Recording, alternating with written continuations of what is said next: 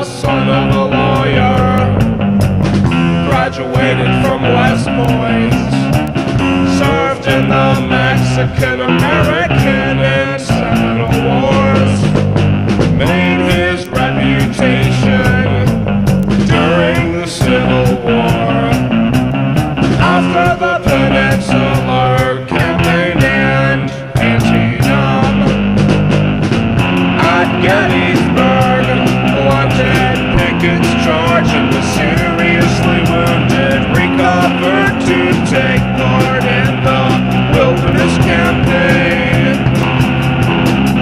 After the war, assigned to Indian Territory in Kansas before taking up his duties as military governor of Louisiana and Texas, command of the Dakota Territory,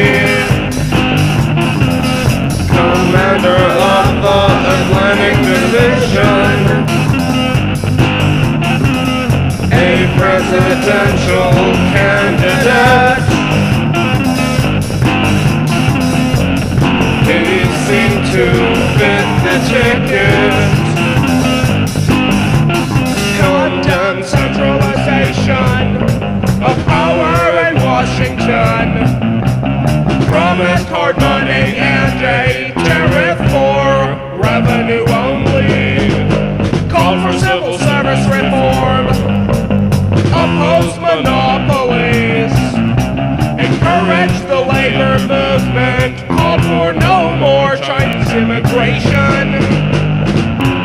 In this lackluster campaign, the candidates differed little on the issues, only the tariff question divided them.